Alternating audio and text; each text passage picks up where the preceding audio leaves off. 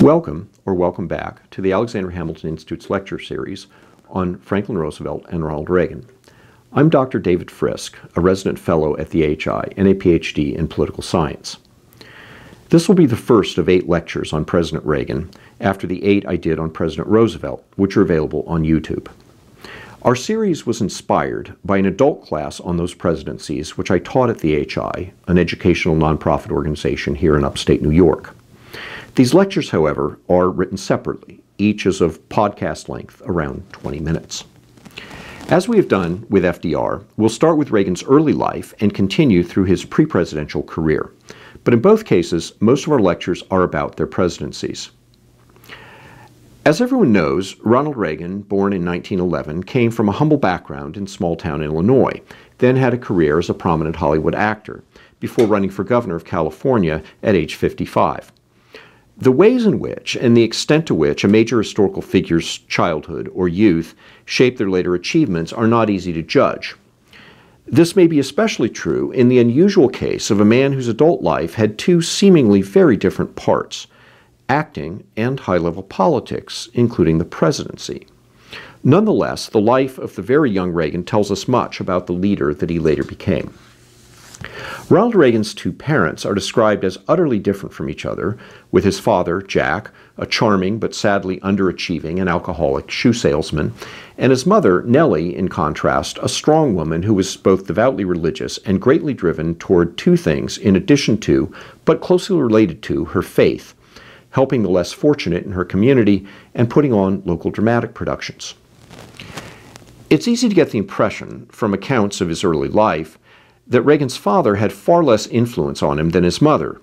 Jack Reagan, however, was blessed with a friendly, easygoing personality, including a good storytelling ability, all of which were later characteristic of his son and major advantages in his career. But Nellie's great concern for the world and the needy around her was no doubt an important preparation by an example for her son's later public life. And so probably was her unwillingness to believe bad things about people. Reagan would later describe his father as something of a rebel and his mother as a natural do-gooder. Nellie, he recalled, had the conviction that everyone loved her just because she loved them. My father's cynicism never made the slightest impression on her. Among the most striking aspects of Ronald Reagan's boyhood were his active athletic tendencies and his many performances in his mother's church theatricals. Only as an adult, after his college years, would he develop a keen interest in politics, but he already had an interest in public affairs. Many years later, in an interview during his first run for governor, Reagan recalled that it was living in a small town which had encouraged him to get involved in public issues. "You're part of everything that goes on," he explained. "In a small town, you can't stand on the sidelines and let somebody else do what needs doing. You can't coast along on someone else's opinions. That really is how I became an activist. I felt I had to take a stand on all the controversial issues of the day. There was a sense of urgency about getting involved." But in any case, it's clear that the personal qualities of both of young Reagan's parents were also natural preparations for his public career. It is important to understand the depth of Nellie Reagan's evangelical Protestant faith, and along with that, her sense of duty to others. She was not only dedicated to community-level humanitarianism, but was also believed to have abilities as a faith healer.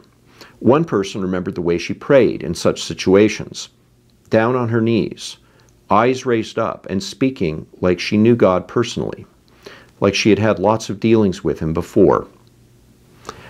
Nellie Reagan combined this intense spirituality and faith, however, with an attractive personal style that was most strongly present in her voice. Like her son, Mrs. Reagan had what one author has called a distinctive, mellow voice, tinged with a hopeful cadence, one that made people feel that she, and later he, were speaking honestly. He had a likability, a modesty, and a posture that made him seem proud and humble, and perfectly matched his vocal qualities. From Nellie, he also learned what to do with his voice. When trying to be persuasive, he would lower the volume, speaking barely above a whisper, to win a confidential intimacy. and he instinctively knew just the right moments to raise that volume and lower the pitch for intensity. His voice had the humility and passion of a true believer, a manly, ingratiating voice made for promises. Ronald Reagan's most dramatic and intensive involvement in public issues during his youth was his leadership as a freshman of a remarkable student strike at the church-affiliated Eureka College in northern Illinois, which resulted from a variety of issues: cuts in the number of classes, the president's attitude, combined unhelpfully with what was apparently a domineering personality, that the college under Depression-era conditions could no longer survive in such a small community that couldn't provide jobs for students who needed them, and in addition, the president's opposition to football, basketball, and dancing and smoking. Young Reagan's leadership of the student strike began when he was asked to sell the student body on the idea of staying away from classes in order to force the president's resignation. He rose successfully to the challenge, swaying the student audience's emotions and inspiring a mass response from it. Thus, we see an impressive example of early leadership in Reagan's college years. What we don't see at the time is a great dedication to learning, something that he seems to have taken more seriously in his adult life, even before his political career, when he did a great deal of reading in order to be well informed on public issues and their background.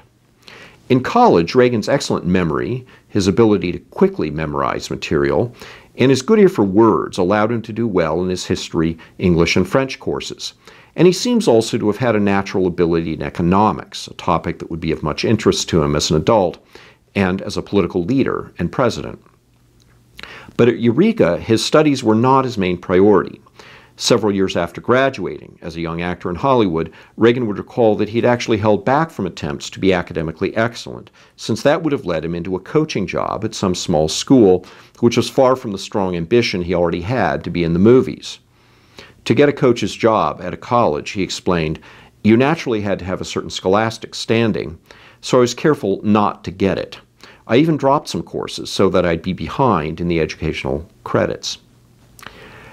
The very athletic Dutch, as he was known, took more interest in football, swimming, and the drama club.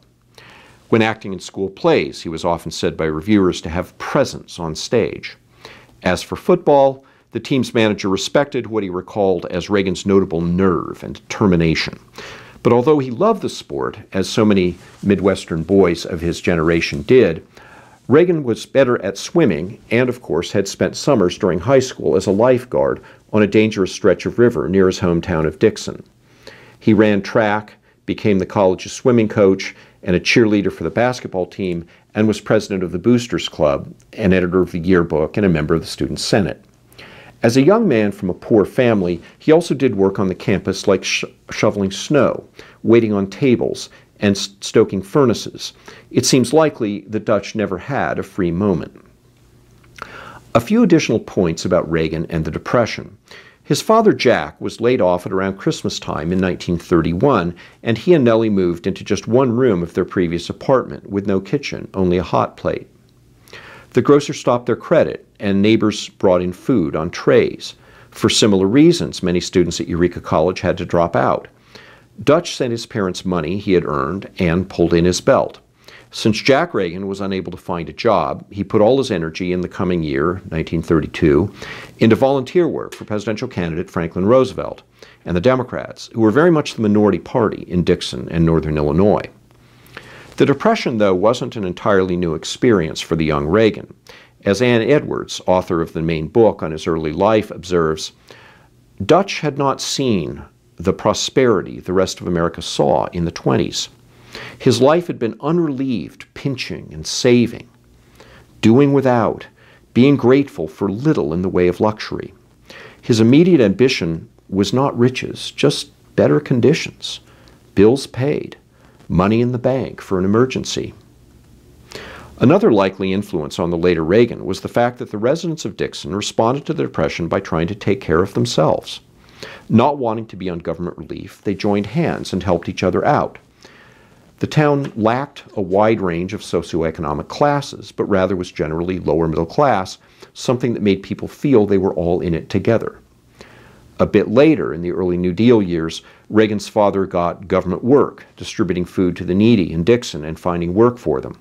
People often had to refuse his offers of temporary jobs because by working even a few days, they would lose their eligibility for relief payments. After graduating from Eureka in the depths of the Depression, Reagan managed to get a job as a sports announcer at a radio station in nearby Davenport, Iowa, despite his lack of radio experience, which then led to an even more important break.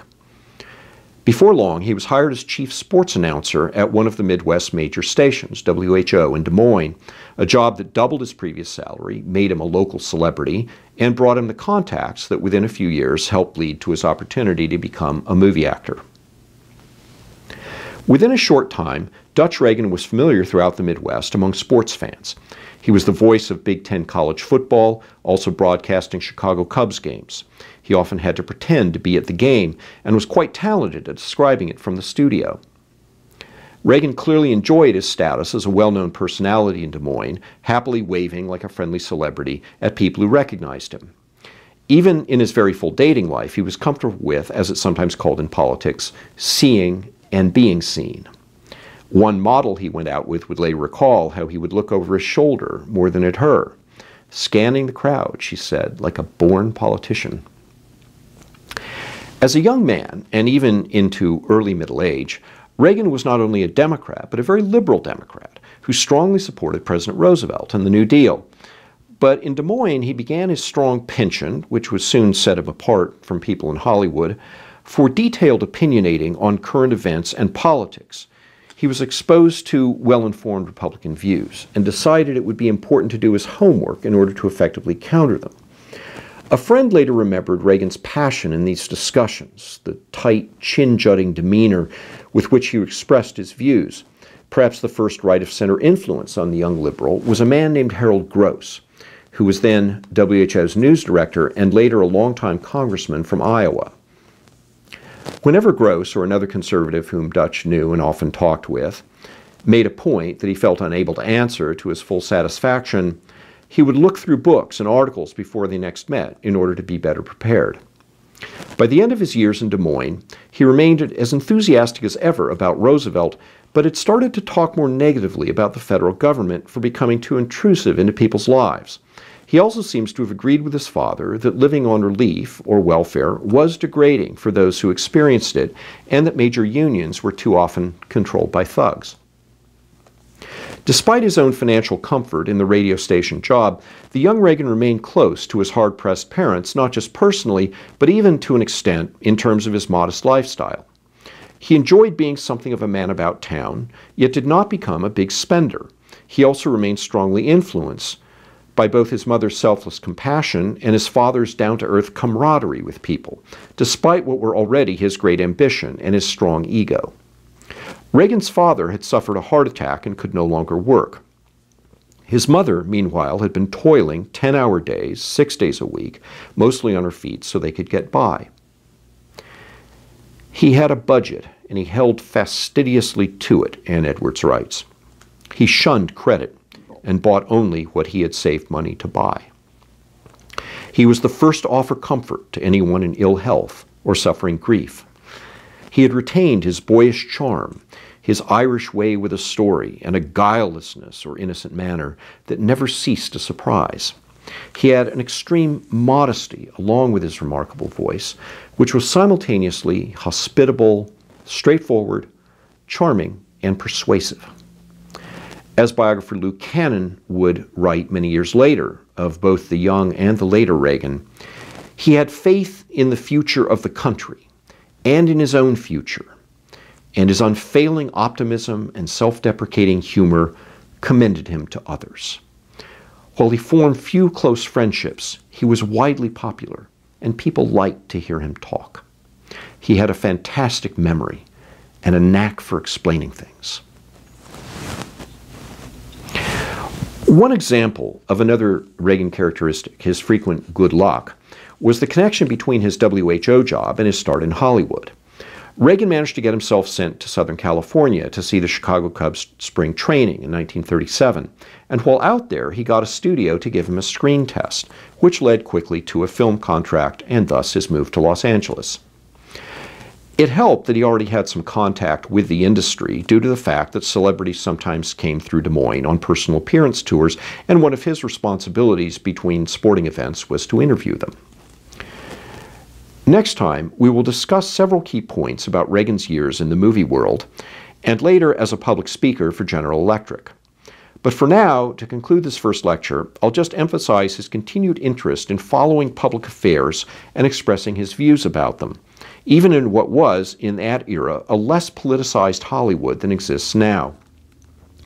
As someone later remembered about Reagan on movie-making sets, Ronnie was never bored, since he used all the slack time during these 10-hour days, full of waiting, as a chance to share his opinions on many subjects. He always provided statistics to make his points, as if he had a kind of mental file for every issue. One thing that made this possible was that he did relatively little socializing in Hollywood, which left him with the free time to do lots of reading.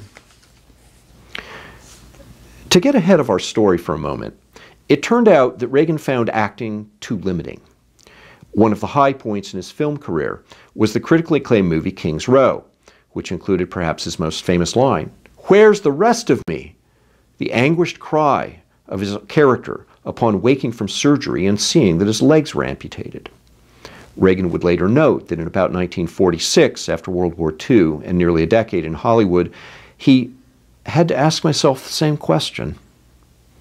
It was a question that did much to clarify for him what an actor's life inevitably was. So much of our profession, Reagan reflected, is taken up with pretending, with the interpretation of never-never roles, that an actor must spend at least half his waking hours in fantasy, in rehearsal, or shooting.